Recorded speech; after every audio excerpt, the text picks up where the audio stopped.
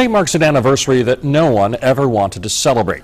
It was 1 year ago today that engineers finally managed to cap the Deepwater Horizon oil well, marking the beginning of the end of the crude crisis. Oh, the flames are hot now. After the explosion and fire aboard the Deepwater Horizon oil rig in April 2010, engineers worked for weeks to try to figure out how to cap the well and stop the flow of oil into the Gulf. First, BP tried to get the seal-off valves on the blowout preventer to work. That failed. Then the company lowered a 40-foot steel containment chamber over the gushing well to siphon oil to a ship on the surface. That device iced up and failed. The next step was something the company called a top kill. It involved pumping heavy fluid down to the well to plug it. That failed when the force of the gushing well was stronger than the fluid being pumped down to it.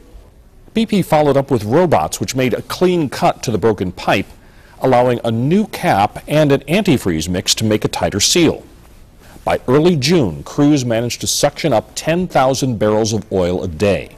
Then, on July 15th, 86 days after oil started gushing into the Gulf, a new cap finally stopped the flow of oil.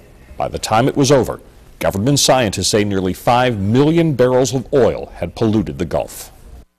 And now BP is claiming the economic crisis for the coast is over. As we've told you, BP wants to reduce future payments to victims of the oil spill, saying things are rapidly getting back to normal along our beaches. That, of course, is no consolation to those people who lost homes and businesses after BP's oil covered the local economy with sludge.